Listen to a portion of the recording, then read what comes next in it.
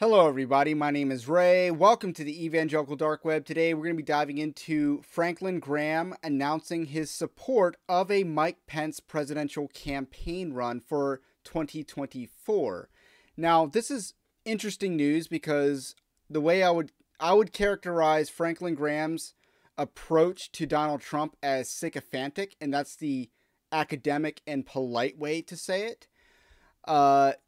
And with Trump as an announced candidate, the only major announced candidate in the race, this is pretty interesting that Franklin Graham appears to pass on Trump in definite favor of Mike Pence, but he seems to be a post-Trump kind of guy. So this is pretty interesting, in my opinion. Pretty sad also for the state of Big Eva people that aren't very good at navigating politics, in my opinion. But hey, again, like I said, Franklin Graham has been pretty sycophantic, that's the polite way to put it, in the past when it comes to Donald Trump, and that led to him temporarily endorsing a Paula White book.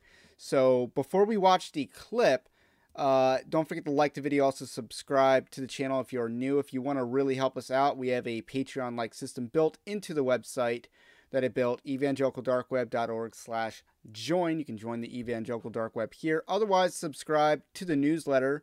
All this is linked in the description below. So, here's a clip of Mike Pence. It's at an event for the Billy Graham Library. And we're just going to watch this part of the clip and not the whole thing. I'm not a Republican. I'm an independent. I've been an independent probably for about 20 years. So I'm just disappointed in politics in America. When you think of the divisions that we have, we need to be coming together to try to solve the problems that we face as a nation. And there just seems to be so much division. And it's not just division, but there's almost a hatred that I haven't seen before in politics. And it's very disturbing to me. And I think the only hope for this nation is God, and to turn to Him and to ask Him for His wisdom. And that's my prayer, is that this nation will turn to God, and because He's the only one who can lead us out of the problems that we're facing. Mr. Graham, do you have any reaction to former President Trump announcing his re-election bid? I'm staying out of the Republican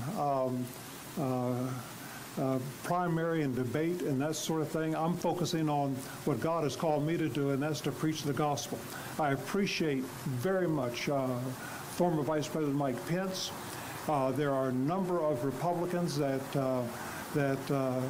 have the great leadership abilities, but Vice President Pence has served this nation, and he's served it well, and I hope that his role in serving this nation is not finished.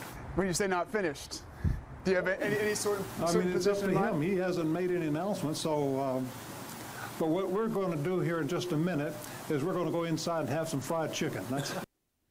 So, the ending was pretty base with the fried chicken remark. Baptists love fried chicken, but Mike Pence was there. He was the guy behind Franklin Graham, so he was invited there. I kind of have to suspect that because Mike Pence is clearly laying the groundwork for a national campaign, he's been endorsing people in primary elections all year long, challenging Trump on multiple occasions. You have to wonder that, this is it's a statement. He's trying to run for president. He's trying to test his sway of the Republican Party. The problem is Mike Pence is not an alpha male, and I think everybody sees that, except for Franklin Graham, who actually thinks that Mike Pence has a good record of serving this country. But let's just do a quick recap on what Mike Pence's record actually is. Mike Pence's record is caving to the Rainbow Jihad as governor of Indiana. That's about 2015, and that sunk his presidential aspirations. He was he was heading into a tough reelect, but Trump chose him as a VP candidate when not many people wanted to be Trump's VP, because many people in the political sphere thought that Trump would lose. So not nobody was really lining up for that job, but Mike Pence got the nod. He did a good job in the VP debate. He did a good job both times. And then as president, the main highlight of Mike Pence as vice president of the United States was selling the country out to Rainbow Jihad. He just let Anthony Fauci run the task force and the show. Debbie Birx, he, was basically in her pocket, in her purse.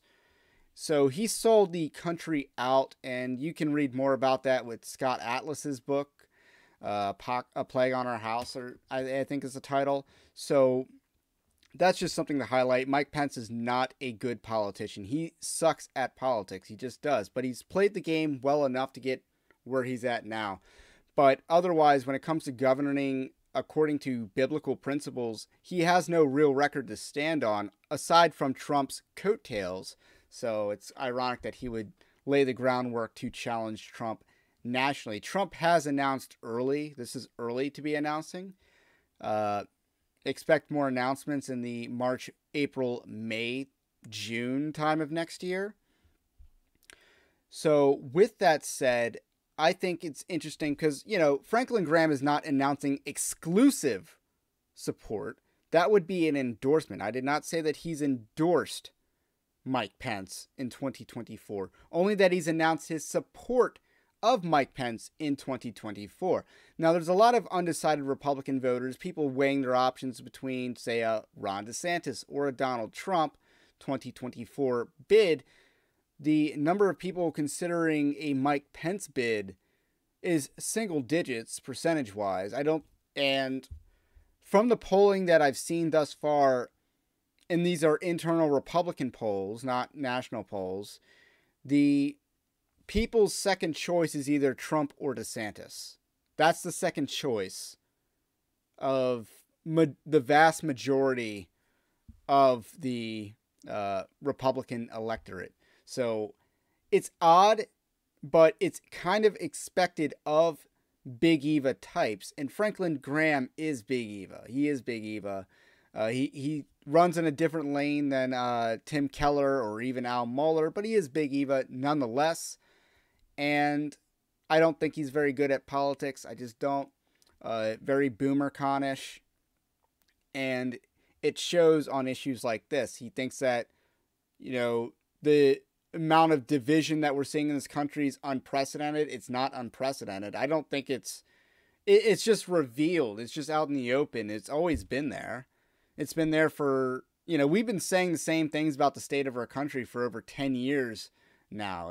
Nothing's new. It's just getting worse and worse and worse. And we can't come together to solve a problem. This is just effeminate type of thinking. This is not how politics works. It's defeat your enemies and reward your friends. That's how politics is supposed to work. You're supposed to use the sword of government to punish evil and reward good. That's the purpose of government, Romans 13 style.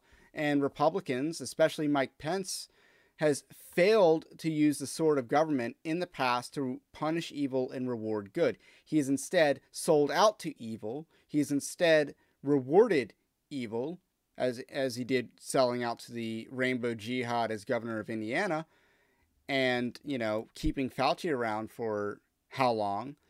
He's instead rewarded evil, and that's his record as a politician. So, anyway, bad news bears for Franklin Graham's credibility, but I digress. There's a lot of potentially good 2024 matchups, but I don't think any of them are viable outside of Donald Trump or Ron DeSantis.